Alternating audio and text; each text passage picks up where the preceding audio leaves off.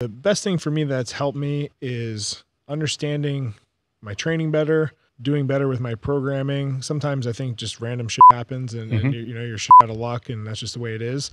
But also not neglecting warning signs of things or just putting more effort into more of the smaller exercises that I probably neglected. Because I went from being a guy who did a lot of accessory work and focused on a lot of smaller, minute muscle groups, and then wanting to get really strong raw, or my raw strength increased a lot for strongman. So I started putting more volume into just compound lifts, and I decreased the volume in those smaller exercises.